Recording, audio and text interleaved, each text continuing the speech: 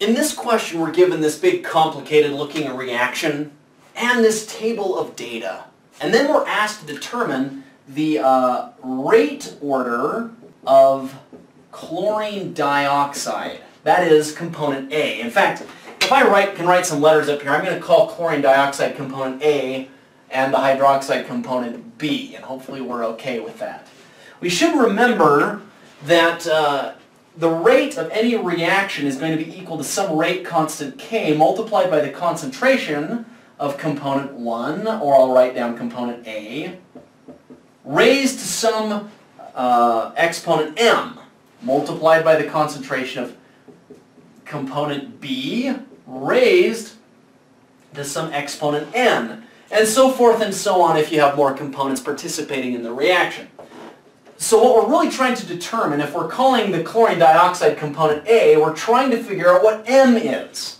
How in the world do you figure out what M is? M, by the way, is the reaction rate order with respect to component A, chlorine dioxide. How do we figure that out? Well, what we do is we focus in on the experiments where component B's concentration was kept the same.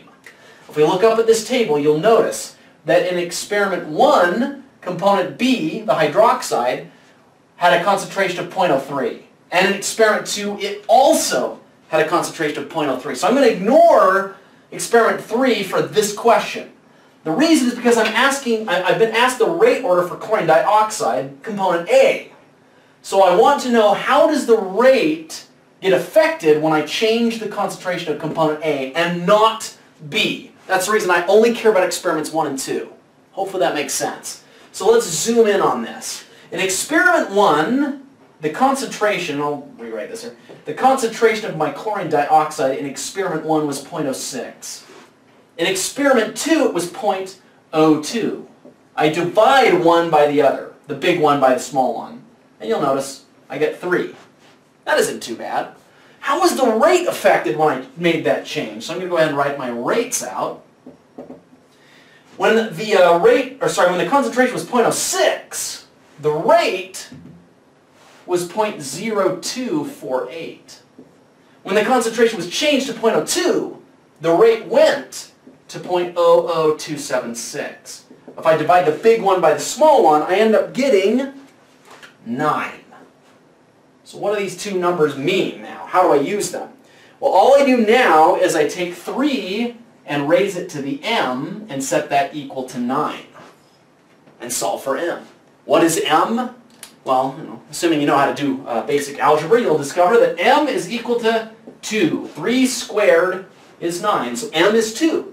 That is the answer to this question. So we're kind of getting closer to determining what the rate law is for this reaction. Now we'll move on to the next question. In the next question, it asks me to determine what the rate order is with respect to hydroxide, component B. From our previous work, we determined that M, the rate order with respect to component A, was 2. What is it for component B? How do I determine that?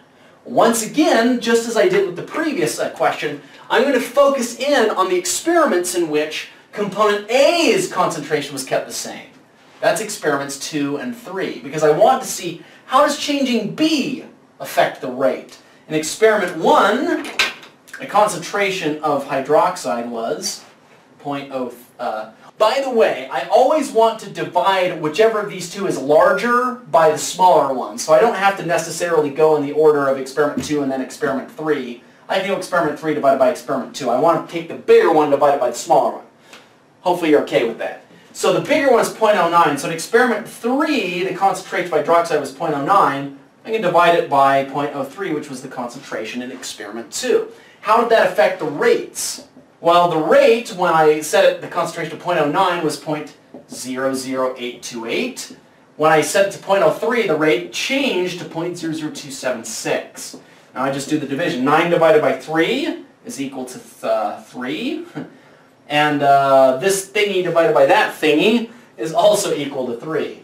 Now all I do, I've got these two numbers, is I take 3, this number, raised to the n, equals this number, 3. Solve for n. What does n turn out to be? N in this case equals 1. That is the reaction order with respect to hydroxide. So I can replace n with 1 here, and then try and stand back and ask myself, what does that really mean? What it means is that if I were to double the concentration of A, I would quadruple the rate, because it would be doubled squared. If that makes sense. If I were, on the other hand, to double the concentration of B, it would only double the rate, because it's doubled 1. Hopefully that's okay. That is the answer to those first two questions with respect to this problem. The overall order, and by the way, we can kind of rewrite the rate law as being K multiplied by the concentration of component A, which is chlorine dioxide squared, multiplied by the concentration of component B, which is hydroxide, to the first power. It's asking me the overall rate. The overall rate order, overall order is equal to the, all I do is take the exponents, 2 and 1, and add them together. Equals 2 plus 1 equals 3. We would say that this reaction is second order with respect to chlorine dioxide, first order with respect to hydroxide, and the overall order is 3. So the answer to that question is 3. Now, we're going to take a look at the next question. In the next question, it asks us to figure out what K is. What is K? How do you figure out what K is? This actually is not as bad as you think it is. Once we've gotten to this point where we have a rate law written out and we know the orders for each of the components A and B, all I have to do is go up to the table and pick any of these experiments, 1, 2, or 3, whichever one I like, plug in the numbers that I have, and solve for K.